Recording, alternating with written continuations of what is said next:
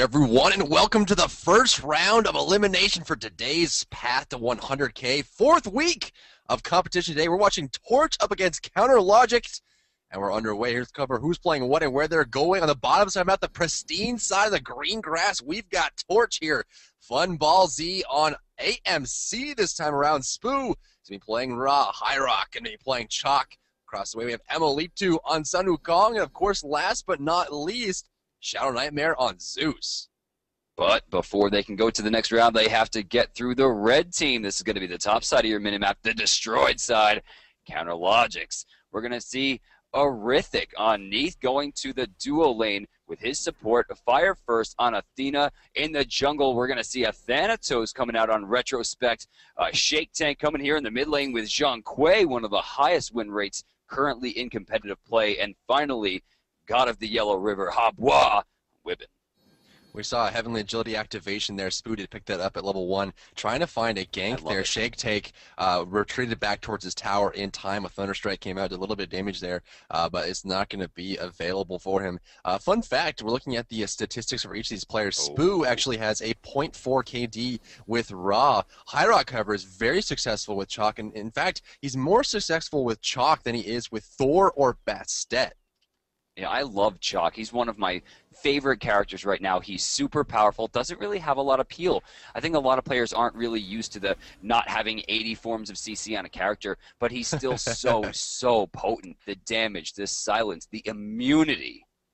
Sure, I mean, the CC immunity is huge, and that 3-second silence is probably, you hit it right on the head there, that is one of the highest effective ultimates we have. But I think you're exactly right. Players have been testing Chalk left and right. Xing really does prefer his Chalk, especially in League play, but hasn't been testing it in tournaments for the sole reason that he doesn't have the utility that you expect from other characters. Right. Left side, Emilito hopping on this blue buff, though, trying to grab it up. Hand of the Gods comes out, stunning out Fire Fist, forcing him towards the tower. There goes the sprint activation, but not going to be utilized here. He gets rooted immediately. Beautiful play by Neath.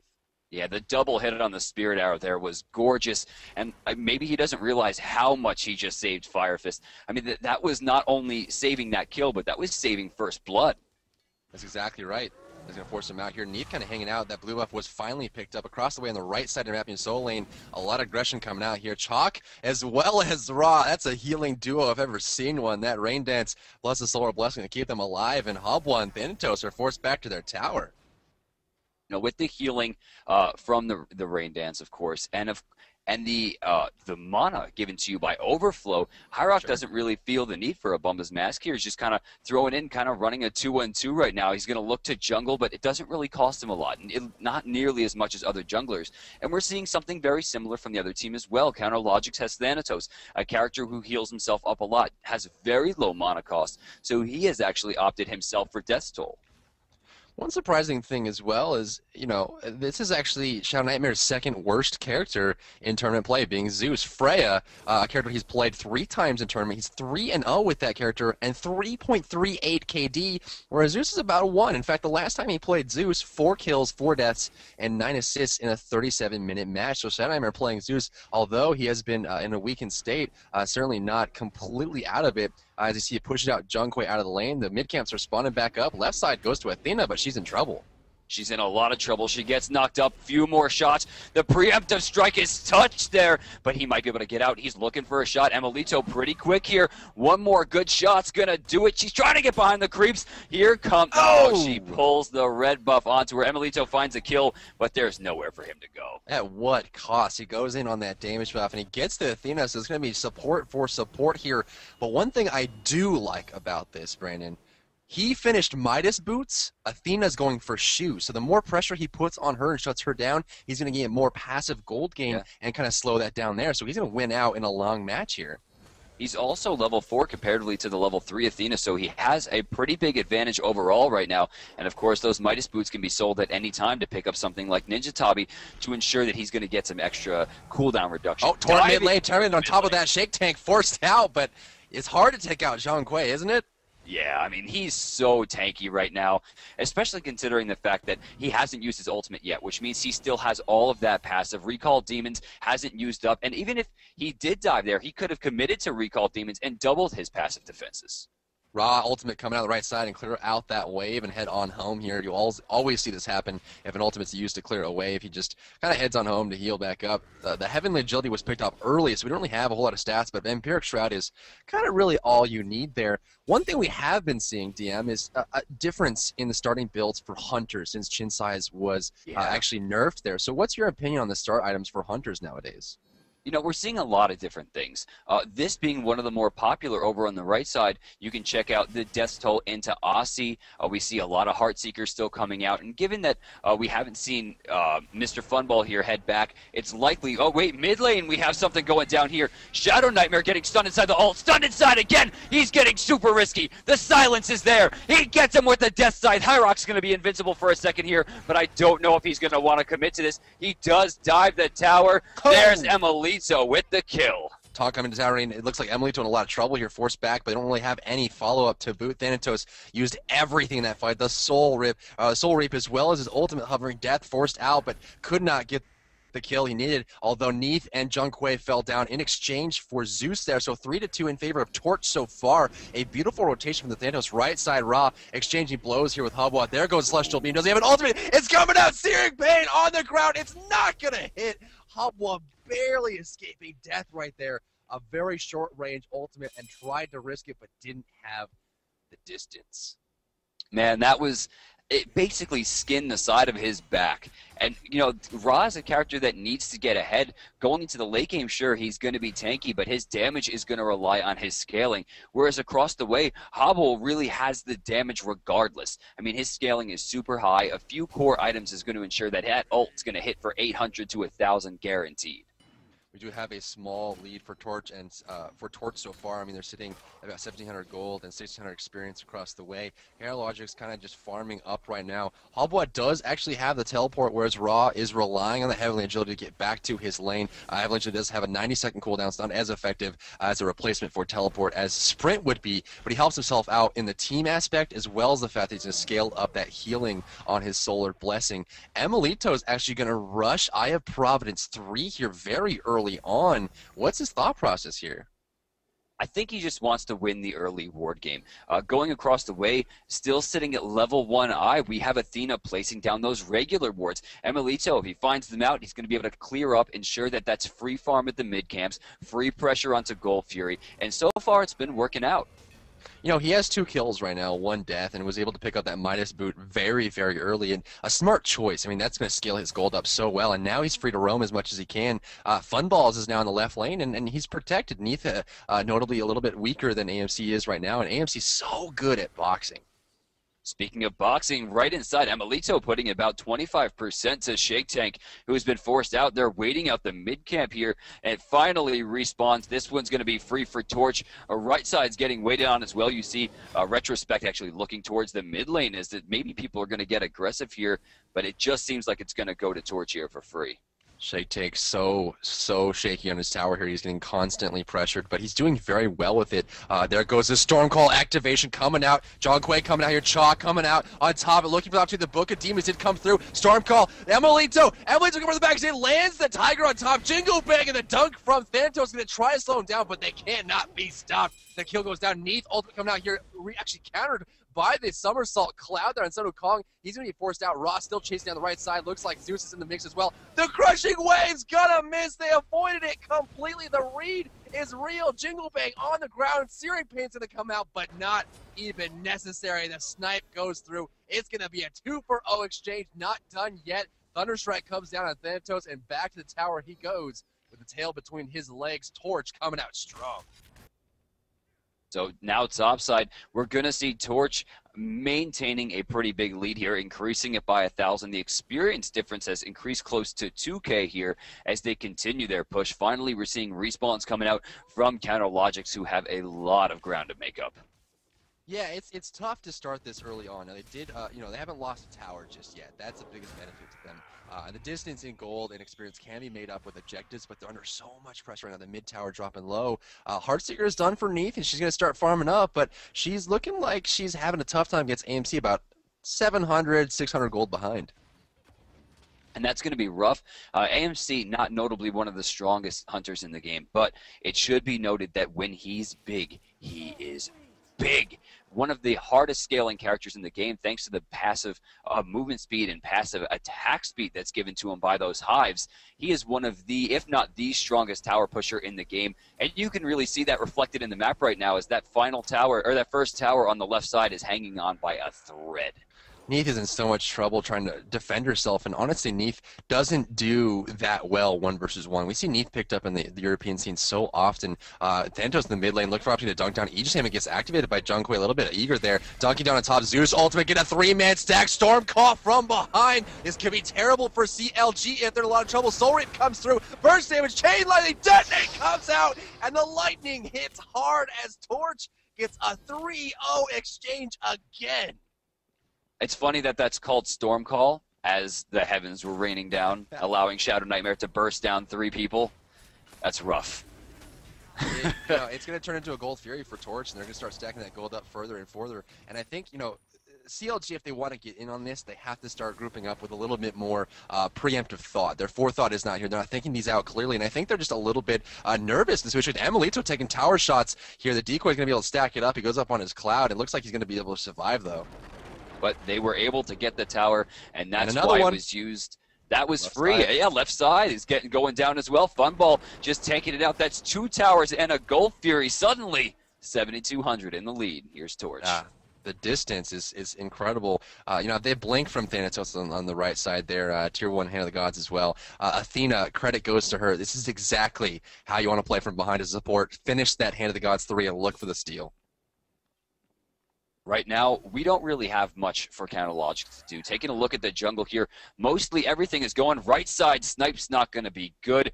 It's just bare. Look at Wibben having to go back here. Spoo is just so excited about this because that's more free farm. I don't know if we're going to have the teleport up here. It looks like he's running around. No, he's leaving the base manually. This could be a tower, so he wish, but it looks like Spoo is actually going to back off here. Let's take a look at the items here, Drybear. And this is one of the items I talk about. It's one of my favorites. I think it's one of the best in the game right now, Heavenly Agility. It's a fantastic item, and it's a very great counter to, I guess a secondary option to the sprint, and the heal is what's so important.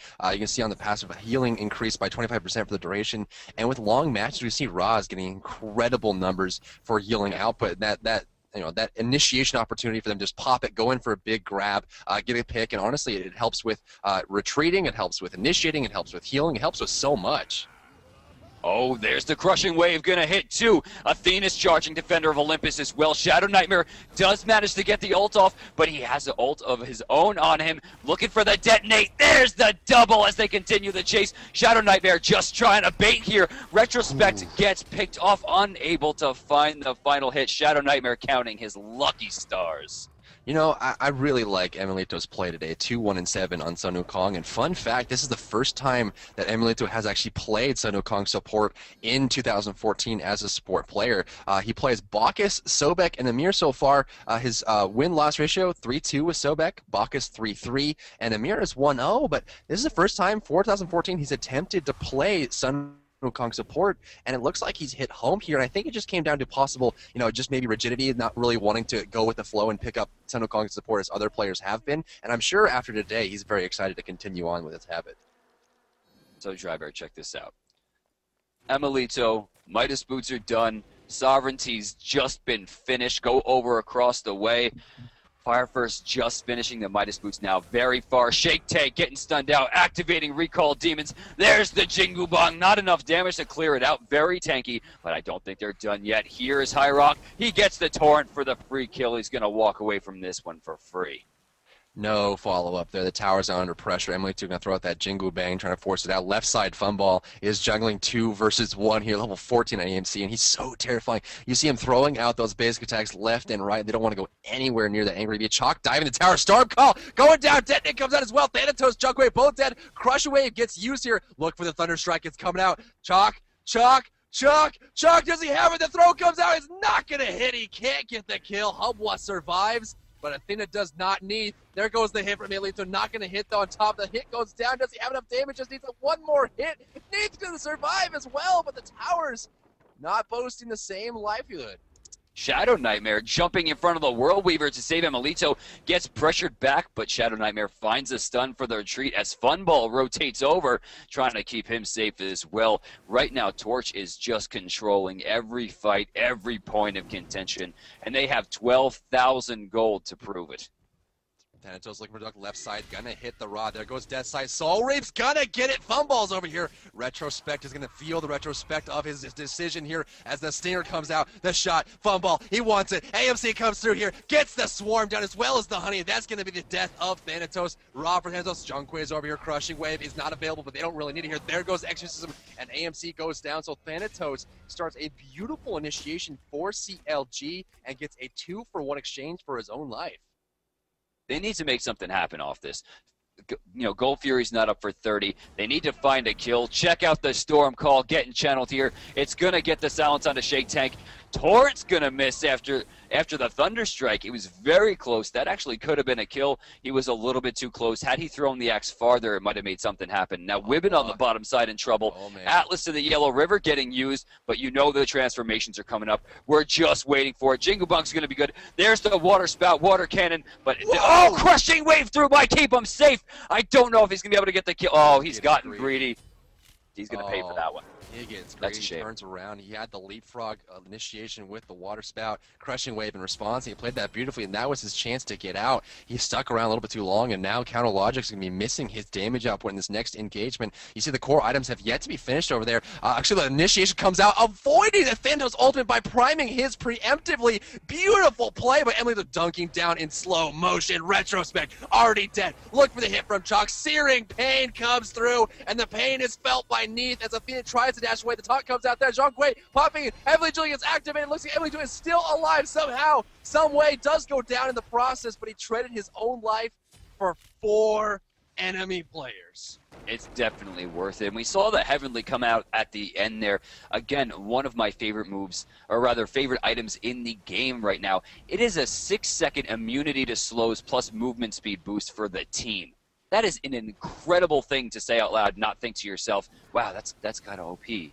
Yet no one seems to be picking it up, but you're seeing those players that are willing to separate from the meta, players like Spoo, picking it up and doing great things with it. Now, Torch has actually destroyed the Gold Fury. You saw the solo coming out from Funball, barely taking any damage. Phoenix hanging on with the skin of its teeth, just trying to get something done here. A few hits is going to take that down, and Funball looks like he's ready to commit to it.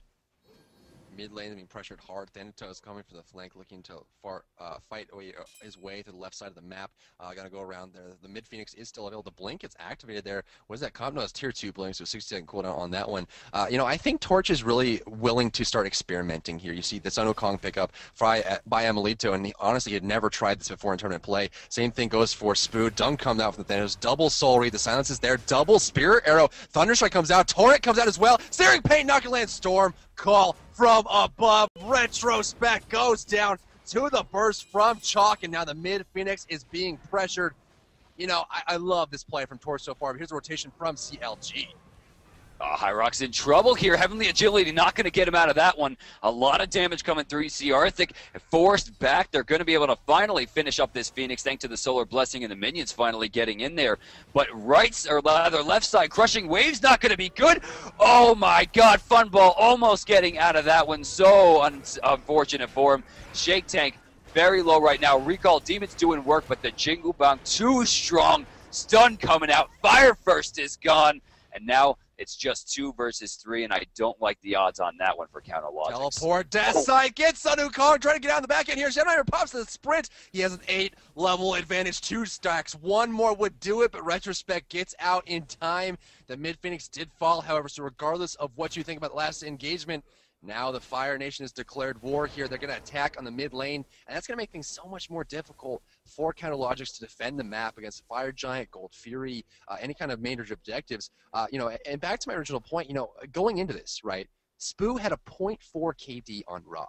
Agni and Kronos, his best gods in that solo lane role. He's going to pick up Raw here again. He's 1-1 with that character with a very, very low kill death ratio, not doing so hot. But today, he's going to be sitting on a 2-1-7. That damage output is insane. The Heavenly Agility is paying off in droves. And again, it's one of my favorite items specifically for this reason. It just gives so much team fight potential. Immunity to slows, especially considering there's a lot of slows. Backflip's going to slow. We have the card coming out from Zhang Kui. That's a 5-second slow. We have slows on Thanatos, slows on Athena. I mean, there's different things that will get completely removed here. Now going for the Fire Giant. Torch really doesn't have much competition here. Oh, wait. Defender of Olympus has been used. They're going for the steal a little bit too early right there. Coming out, we saw the taunt. There's a steal chance here, but he's silenced thanks to the Storm Call. And look at this, just cleaning it up. The Hovering Death way too late. This one's looking like it's Torches. There goes the burst. 4 players down. Neath being the sole survivor, running for her life. The knockup. There's Celestial Beam trying to go over the wall, but you can't do that, silly Neath. She gets bursted down by the searing pain there, and you get to see why Neath is just not the character everyone expected her to be, and doesn't get picked up as much. But AMC coming out strong today. I, for one, am excited to see the damage numbers here. 14-1-11 on Zeus in this match from Shadow Nightmare. Absolutely mind-blowing. Going into this, he's 1.0 KD with a 1